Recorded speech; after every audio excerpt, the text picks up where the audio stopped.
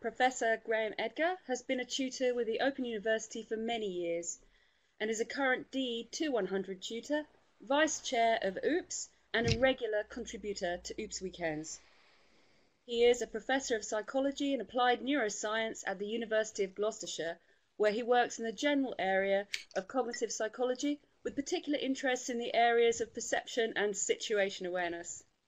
Graham and his colleagues have developed novel methods of measuring situation awareness, and they are the first group to link situation awareness with the underpinning neuroscience.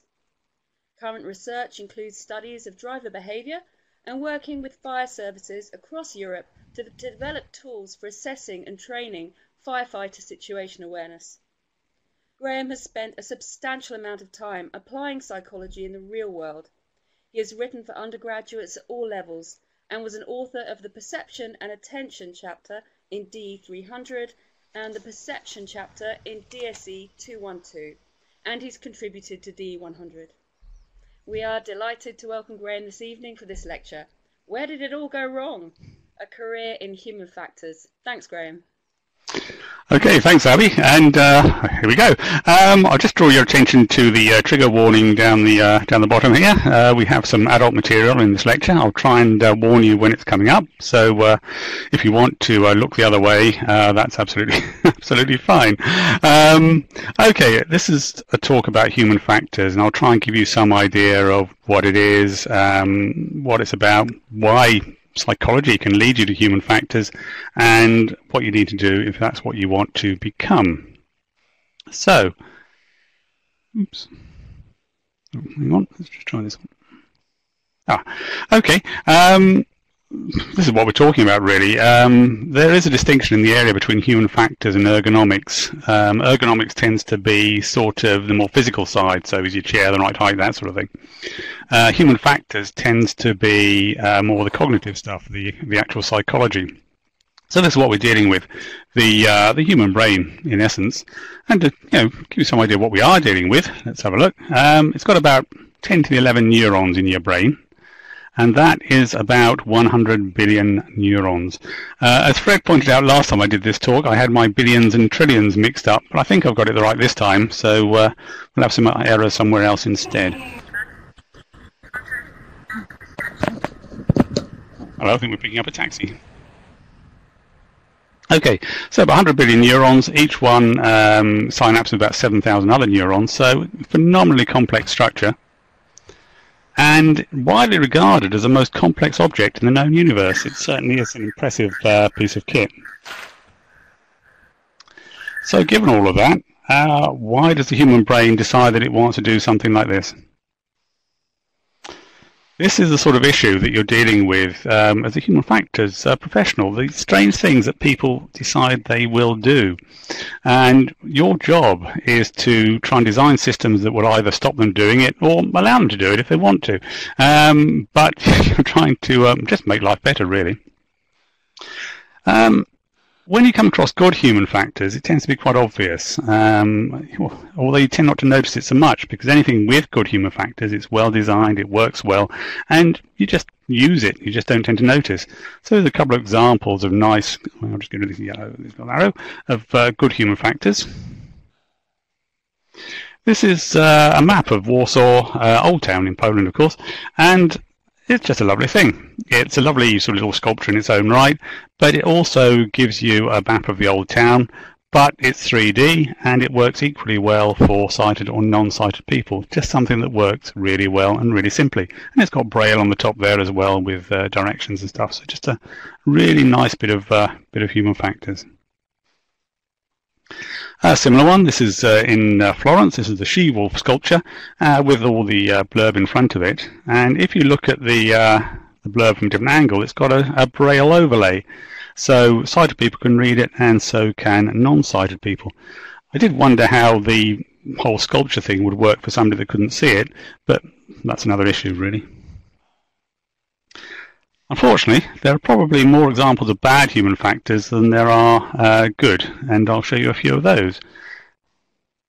First one, this is an obvious one. Most people have come across this, that impossible, really hard packaging that the only way you can get into is with scissors.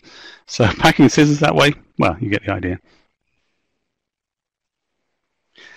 This is an interesting one. This is the information desk in Chopin Airport in Warsaw. That's one of the people. That's the other people. They seem to have made a slight error in the in the height of their information desk or their chairs. So you can certainly tell when things are not going so well. Okay. Okay, Batman. Usually a sort of really good example of good human factors. You know, Batman is famous for all the gizmos and things, but not always. Got some clips here from the upcoming Batman movie. I did have a video, but unfortunately it doesn't work on Adobe Connect, so I'm afraid I have to make do with a few stills. But here they are. This is Batman in trouble, being attacked by a ferocious shark, which has managed to get itself wedged into the ladder by the looks of it. And Robin, of course, is in the Batcopter just overhead. Batman, in desperation, calls out for Robin, hand me down the shark repellent bat spray, obviously. And this is where you see the human factors really starts to go awry, because here is the array of bat sprays. Now, from a human factors point of view, you can see the problem. There's no redundant coding. They're not color-coded. They're not shaped. You can have them shaped like the fish you're supposed to be repelling, whatever. But they're all very similar. It's only the writing that's different, and that is an accident waiting to happen. In an emergency, when Batman's in trouble and you're reaching for the bat spray, you could easily get the wrong one. You'll be reassured to know, however, that Robin does reach for the right bat spray, and so I think all was well. Another example of bad human factors. I saw this in my local supermarket, and I was quite thrilled. I thought, fantastic, I'll get a couple of bottles of that and knock them back really quickly, and that should really help. And of course, when you look at it more closely, you realise that this is, in fact, of course, Syncon blocker. Well, I suppose it would shift the fat, but maybe not quite the way that you intended. So, again, bad human factors. The most prominent thing is the big sign, not what it actually does. So, bad human factors. Another example, which you see quite a lot, particularly in quite complicated systems, is this. Too many features. And you see how this happens. You start off with a simple bit of kit, and then somebody says, well, why don't we have a so-and-so on it? Why don't we have Wi-Fi? Why don't we have whatever? And before you know it, it's a bloated and completely unusable system. You can actually buy a penknife like this, I believe. I think it'd be a fantastic thing to own. Completely useless, but yes, impressive. So does this happen in real life? Well, before we get to real life, let's have a look at Iron Man. Interesting system here. This is, for those you know, Iron Man, of course, he can fly around in his suit and he has all this high-tech stuff. And what I'm interested in here is this sort of stuff. He's got what we would call a helmet-mounted display. I used to work on these back in my my day with British Aerospace, and very good and very simple idea. You basically project information onto a visor in front of the person, and they can see the information on the visor, and they can see the outside world at the same time. So you can keep looking where you're going and still get all the information. Inherently a good idea. The trouble is, and the temptation with all these things is to put up too much information, because you can do it, the temptation is to do it. And I would say that Iron Man has rather overdone it here. He's got way too much information up there, because one of the things we know from psychology is you can only process so much information. So if you've got loads and loads of info, yeah, it's all there, but you can't make any sense of it.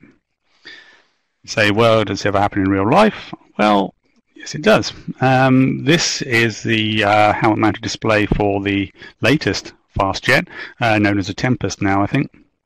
And I actually did some work on this when I was at Aerospace. I was working on the stereopsis side, trying to present images to the two eyes, which is not a trivial problem. But one of the bits of advice I gave them for free while I was doing that was say, well, whatever you do, don't put too much information up on the helmet-mounted display, because people won't be able to take it all in. What they need is the right information at the right time, not everything at once. Obviously, they didn't listen. I left before this ever came into service, but they actually lost the contract, I think, for the helmet, according to this article anyway, because they're saying there's so much information on being projected onto the visor that the pilots can't see where they're going, which you have to say is a bad thing when you're travelling at 1,000 miles per hour. So I was very tempted to get in touch with them, so I told you so, but that would just be churlish. Maybe. Okay.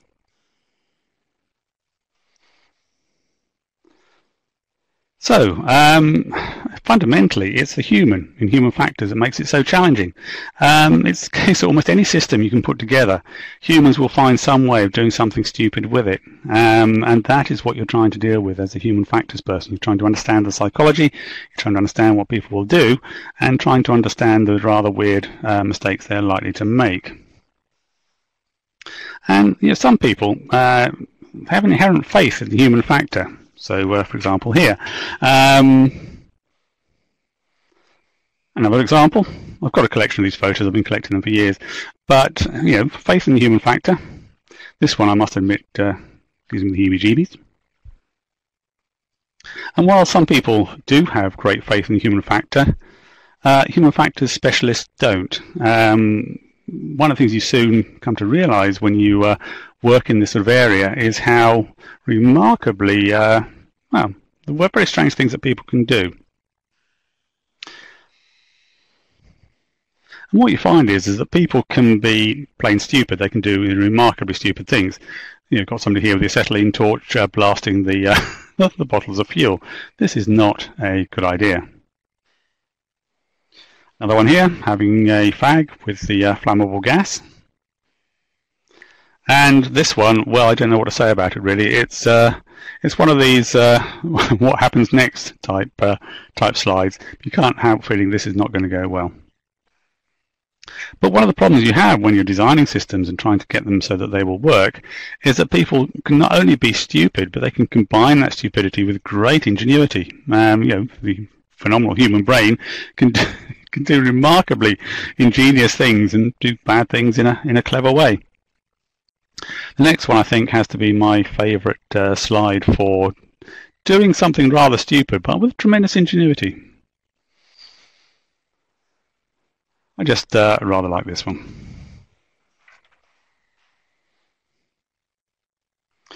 Okay, so what's the job of the human factors person? It is to allow for human capabilities, so that systems, bits of kit, whatever, will work with what people can do, the basic cognitive capabilities that people have, but also to deal with that inherent stupidity and ingenuity that you are trying to work with. You're trying to stop people. Well, you're trying to make things easier to use. That's one of the things you're trying to do, and you're trying to stop people hurting themselves or others. So, what I'll do is talk through, sadly, a rather tragic case. This is quite a sad case, I'm afraid, but it does show the sort of issues that you're trying to deal with in human factors. So we'll have a look at this. This is an event that happened at Phelps Hospital in New York, and the person it concerns is Michael Colombini. He had a headache. He was collapsed. He was taken to the hospital. And they gave him scans, so MRI scans and so on, and found a lesion in the brain, basically a brain tumour, which they operated on and successfully operated on it.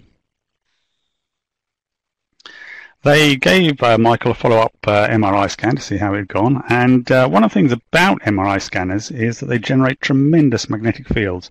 Take your watch into a scanner, that's the end of it. This is Mark Greenlee, who I did a project with, just out of interest. Psychologists are very concerned with ethics. I did a project here where I was in the scanner for about 2 hours. This isn't me, but I'm quite claustrophobic, so being shoved into the scanner I found incredibly uncomfortable. They gave me this panic button saying, don't worry, if you feel uncomfortable, and I was in there for about 2 hours, just press the button and we'll come get you out. What they didn't tell me was they forgot to connect it. So, talking of ethics, but hey, we got through all right. Anyway, big magnetic fields. That's an example. Show you some examples of these big magnetic fields. Just get out of the way. These are things that have been sucked into a scanner because of the basic whopping great magnets. So wheelchair, wash bucket, office chair, trolley, drip pole, gun. The gun was interesting. Apparently a police officer went into the MRI room and it drew it out of his holster, hit the side of the scanner, and it actually went off. Luckily nobody was hurt. Floor polisher. Bed and a horse. Okay, I'm only kidding about the horse. I just love the idea the horse was wandering past and having to catch the horseshoes. I think they're actually scanning it, of course. Okay, so going back to the case, Michael was sedated for the scan. It was after the operation, and he needed oxygen. and that was being provided by two cylinders that were strapped to the wall of a computer room that was driving the scanner. The cylinder should have been changed, but it hadn't been, and it ran low, and the oxygen actually ran out. So the anaesthesiologist rapped on the window and called out for more oxygen. He couldn't leave the room. I think it was a he, because couldn't leave the room, and he was managing the anaesthetic, and there was no microphone or phone or anything to get anything else. So the tanks would need to be swapped over, and the staff were struggling to do it.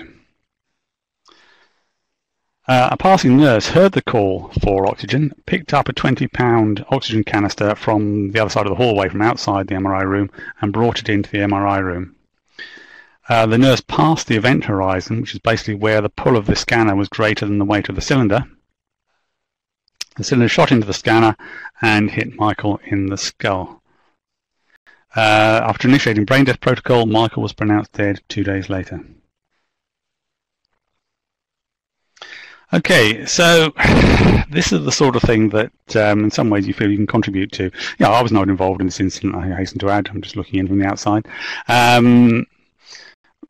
But one of the things that an investigation will often do is look at how did it happen. And that's very easy to work out. So in this case, how did it happen? The nurse picked up the cylinder, carried it in the MRI room, and that precipitated the accident. That's what happened.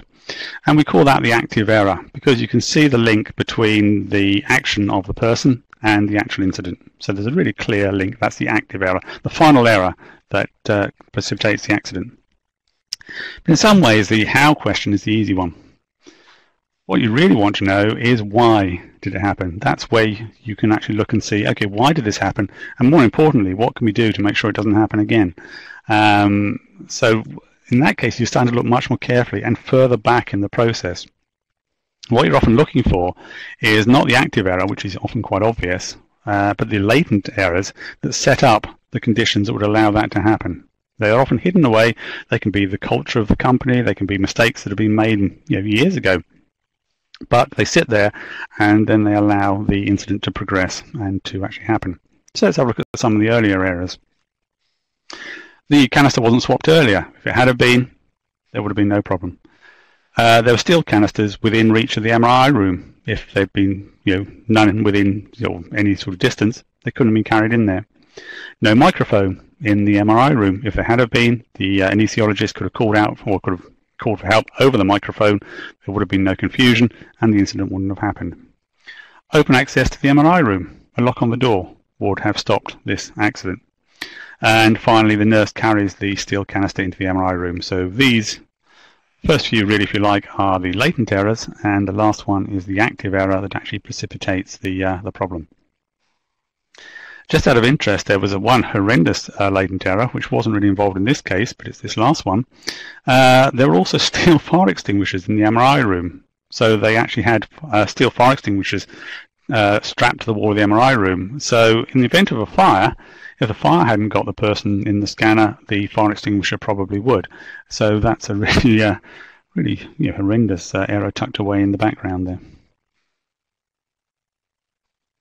So who was to blame? In this case, this is unusual. The hospital took full responsibility, just said, okay, we will take responsibility, we'll work out what went wrong, we'll look at the why questions, and we will get better procedures. And this is exactly what they did. So rather than just saying it's the nurse's fault for carrying the oxygen in there, they actually looked at the whole chain, and it made for much better processes. So have a look at some of the sort of human factors-y type theory in the background, really. And this is a really nice model. It's my favourite because it involves cheese, for looking at how these incidents occur. And this is James Reason's. It's called the Swiss cheese model. You can see why. And the idea is you have all these slices of cheese, and each one, if you like, is a possible block to an accident happening, like locking the door of the MRI room, whatever. But each of the holes in your Swiss cheese is a way in which a mistake can happen and the error can be propagated through to become an accident.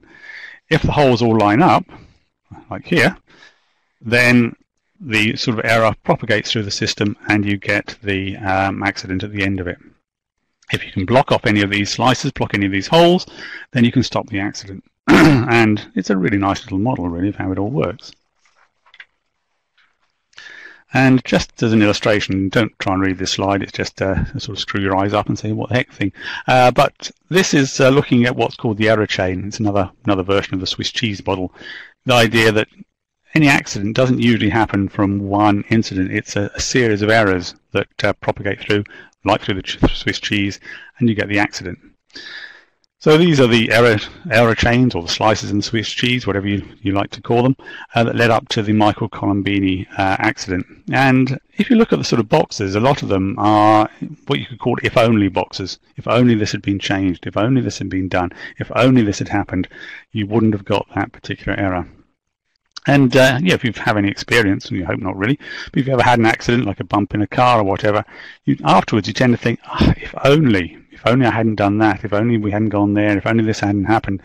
And that is the error chain leading up to the accident. Most accidents are a series of sort of unfortunate incidents, really, that lead to the final accident. And one of the jobs of a human factors person is to try and break that error chain. Try and put in checks and balances, try and stop that error chain happening.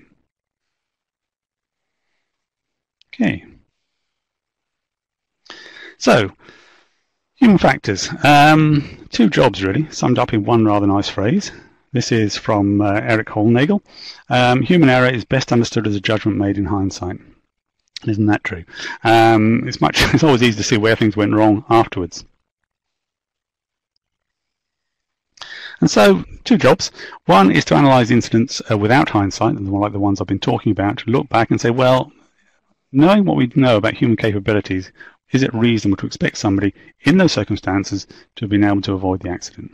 And that's one of the jobs of a human factors person. And often you can get involved in accident investigation and so on, looking at what's happened after an incident.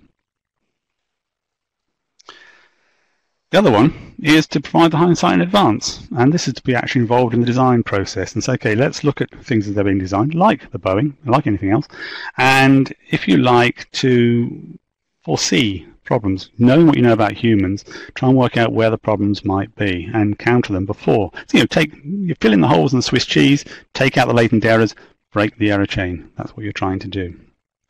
I'll give an example of this, which I think it's almost legendary in human factors. Now, this is the sexual content, so if you're uncomfortable with that, look away now, and I'll tell you when to look back. But it's summed up by this particular paper. I'll give you a second to read that. Okay, these particular injuries resulted from one particular piece of kit. Particularly, not just, there's quite a few papers like this out there, but I'm going to put up a picture of the piece of kit and also an excerpt from the paper, and I'll give you a couple of minutes to read this. Here we go.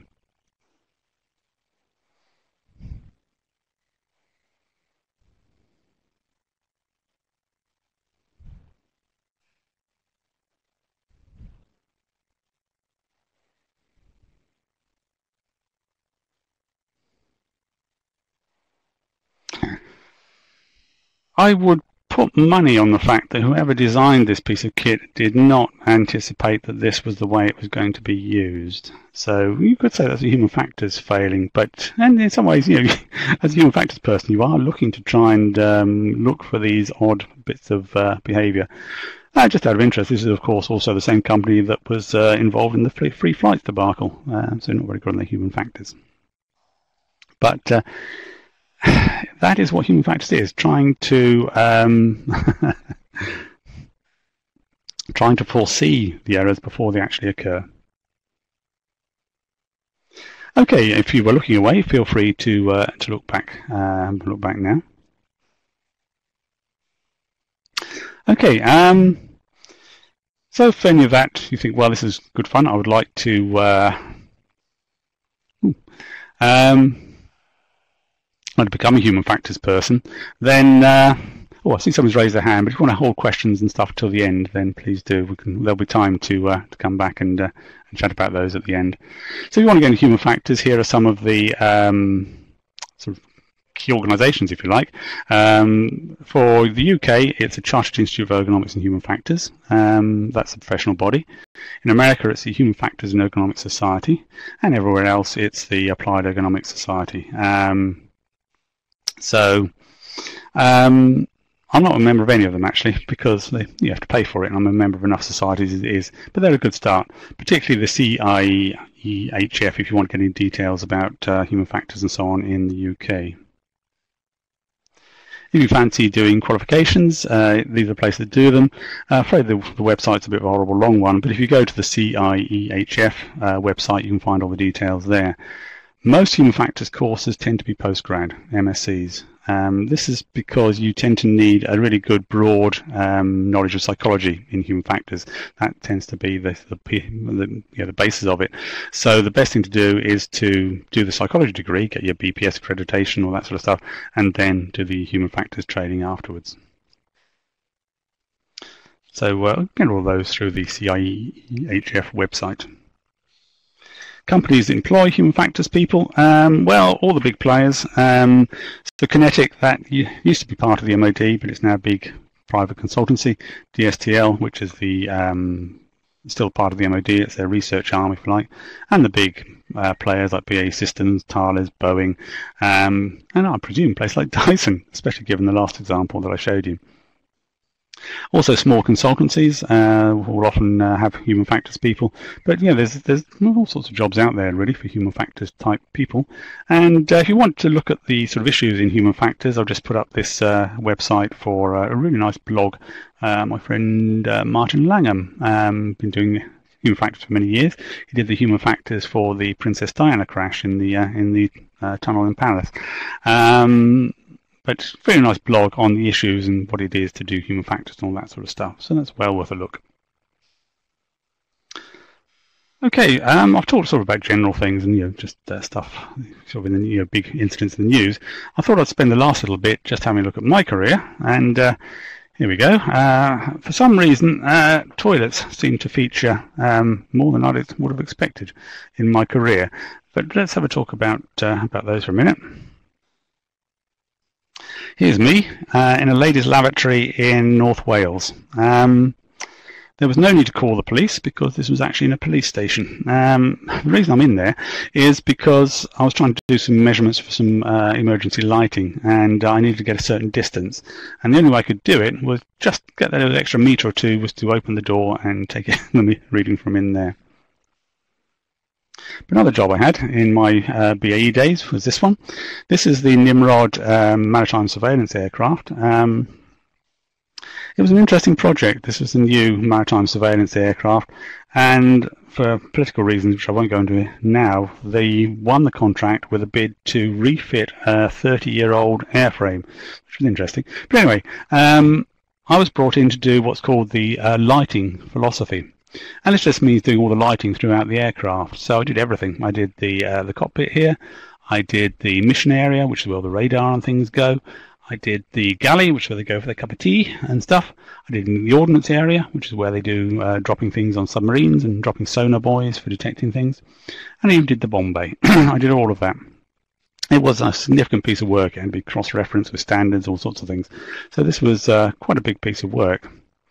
I was rather dismayed that having done all that, just before it was due to go into service, the first ones were flying, the system was done, it was ready to go. Again, I think for political reasons, it was cancelled and scrapped. I don't think it was a lighting philosophy, although maybe the chandeliers were a step too far, but unfortunately it was scrapped. So all that work, well, that's life really. But just out of interest, this is one of the problems I had. As I did the lighting for all of the areas, mission area, ordnance area, cockpit, everything. Only one bit did I have trouble with. Only one bit that the RAF weren't happy with, and that was the toilet. Why was it the toilet? Well, one of the things the Nimrod does, yes, it looks for submarines and stuff, but it also does a lot of, did a lot of air-sea rescue work. And to do that, it has a lookout area where somebody can just stand basically and look out and try and see survivors in the water, that sort of thing. And it was often doing this at night. And of course, the thing about looking out at night is you want to be used to the dark. You want to dark adapt, which we know from psychology that people dark adapt, and we know how long it takes. It takes about 20 minutes for the eye to fully dark adapt, and then you're most sensitive and most likely to see things in the water. So that's 20 minutes. The problem is, with the way the Nimrod was laid out, was that the toilet was in the lookout area. So somebody spent 20 minutes dark adapting, somebody goes to the loo, puts the light on, that's it. The dark adaptation's gone for another 20 minutes. So I had to try and come up with some solution to try and stop this happening, human factors. So I came up with what I thought was a really neat idea. It'd be like a fridge in reverse. So you open the door of the toilet, the light goes off, you go in and close the door, the light comes on. And I thought that was a great idea, but the RAF would not accept it. I won't say why they won't accept it. They had a good reason, which I only found out talking to them in the pub. But anyway, they wouldn't accept it. So in the end, I had to go for sort of low-level lighting, which was a bit of a compromise. But in terms of human factors, if only I'd known about one system, it could have solved all of those problems. I regard this as one of the best examples of human factors I've ever seen. And here it is. This is the LavNav. Fantastic human factors. So let's have a look at how it works. Very nice system. Basically, you stick it on the underside of the toilet seat, like here, and it has a motion sensor in it. So most of the time it's not on, but if somebody wanders in there in the middle of the night, it picks up the motion and it switches the light on. So you don't have to dazzle yourself with a bathroom light, which is nice. You've got this low-level light. What's brilliant about it is it also detects whether the loo seat is up or down. If the loo seat's down, it shines green light. And if the loo seat is up, it shines a red light. And this, I think, is the really key, brilliant human factors bit. If it shines a red light when the seat is up, it also shines a target into the toilet bowl for to aim at, basically. You think, well, now, isn't that great human factors? Come back to the lab now. Oh, you can still get them, by the way. They became the loo light for a bit, but now they've got this rather weird name.